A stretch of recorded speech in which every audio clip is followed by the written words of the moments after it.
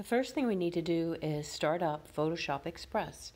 Find it on your phone app screen and tap it. Photoshop Express will open up. Now I've worked on a previous project, so I'm going to tell it no, I don't want to continue that session. I want to start a new session. And now you can see I can scroll through my photographs that I have.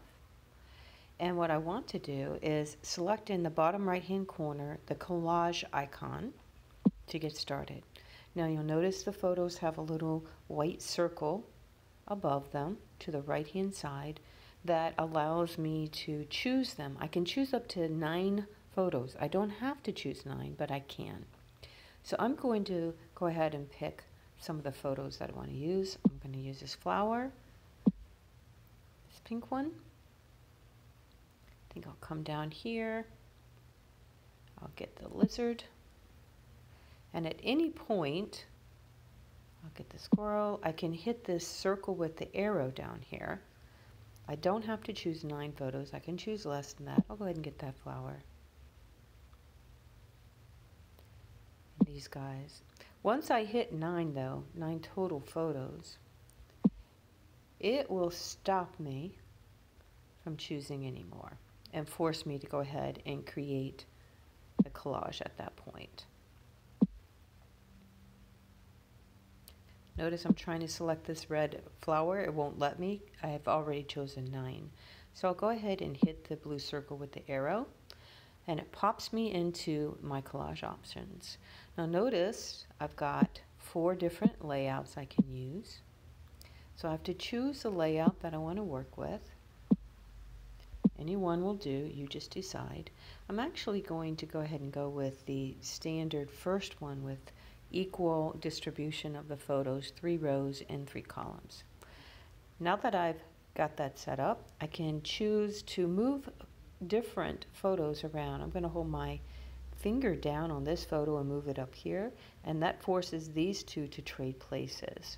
I'm going to grab this guy here and exchange it with this one here, and again it forces it to exchange places. And one more, I'm going to grab this and bring it up there. So now I've moved them around a little bit. The other thing I can do is edit the photos once they're inside the collage and make some changes to it. So for example, this one right here, I can't quite see my lizard. So I'm going to tap it to make it active, and I'm going to go select the pencil down here to get into edit mode so I can make some changes to it. Now I could delete it and choose a different one, or I could replace it, or I can edit the photo. So if I were to delete it, it just gets rid of it. Now I can hit the plus symbol to add a new one, and I'm going to scroll down through here, and I'm going to grab a different image that I want to use. I think I'll go ahead and grab this, for example, and it pops it in, and I'm going to move it over.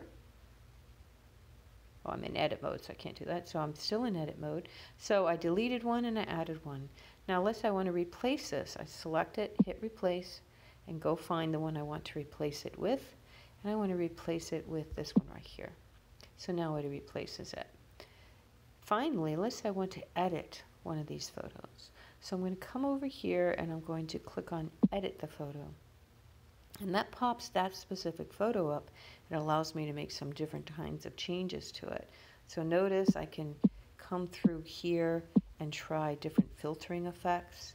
Like maybe I want to make it all black gray, and this is the selenium option under black and white. So just by popping or tapping one of these, I can come through and change the filtering effect on the flower. I think I'm going to stay with this one right here, and I'm happy with that.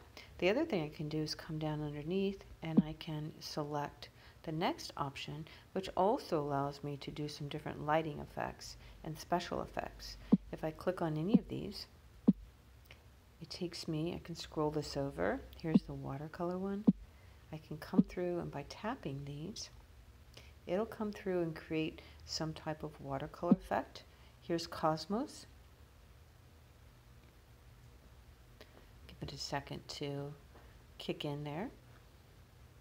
There's the cosmos. So you'll see there's quite a few. Here's these raindrops are kind of interesting.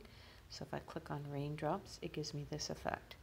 Now, I can also crop this image right underneath. Oh, by the way, if I slide this to the left or right, it increases or decreases the effect that I'm in. If I hit the crop button, it gives me the rule of thirds, 3 rows and 3 columns. And what I want to do is focus so that these flowers are down kind of concentrated on these intersection points or focal points. So if I pull this down a little bit, I can make those changes. Pull it back up, bring it in. So as you can see, I can totally change the alignment and the cropping of this image so it fits the rule of thirds. I want to not always center things up, but align them to my focal points, to my left, to my right, or at the intersections. So that's the crop tool. You'll notice down underneath I've got some different ways to crop it. Let's say I wanted to make it a Facebook ad, or I wanted to use it for LinkedIn. All right, here's Pinterest. So you can use any of those if you want to make this a special one. I'm going to go back to the original that I had. So I'm just going to pop here and let's see if I can get this to back up a minute.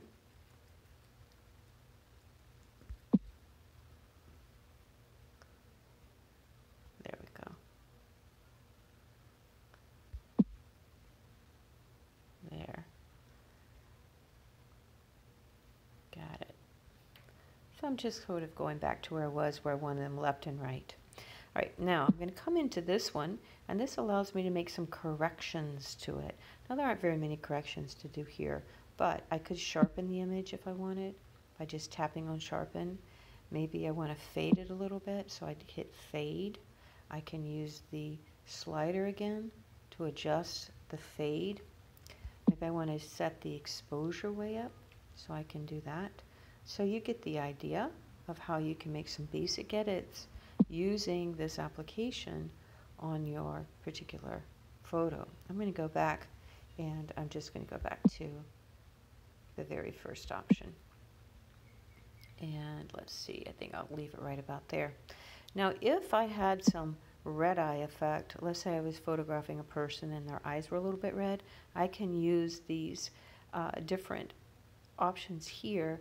This allows me to fix an area that's a little bit not quite the way I want. See, I'm scrolling this open.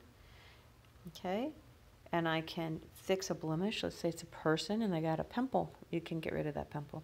And then this red eye is if you have a great photo but their eyes are red, then you could select the red eye to change that.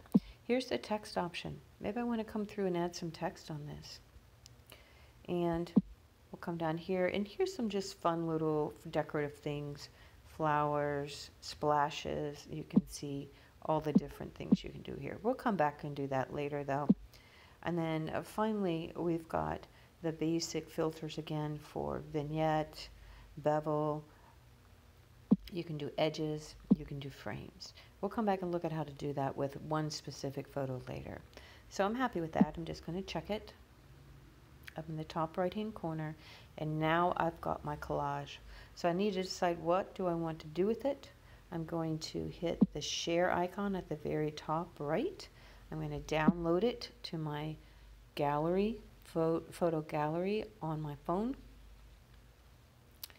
I can also send it via Messenger or put it on my Facebook or Gmail. Here you'll see an option to go down and put on Creative Cloud, Lightroom, Library, and so on. You can print it. I'm going to come right here. I'm going to hit this Others right there. And it allows me to share it out in different ways. So what I like to do is put it up on my photos. So I'm going to upload it to Google Photos, where it can stay there for safekeeping. At any point in time, I can come back and download it to another computer or use it on some other social media. But once I've uploaded it to Google Photos, it's stored, it's safe. I can delete it from my phone, especially if I'm starting to run out of room. I'll tap my upload button, and there it goes. And I'll upload that photo to my Google Photos now. So I've downloaded it to my phone, and I've put it up on Google Photos. Now we'll work in a little while on how to send that to submission for Schoology or to post it onto your website in a different tutorial.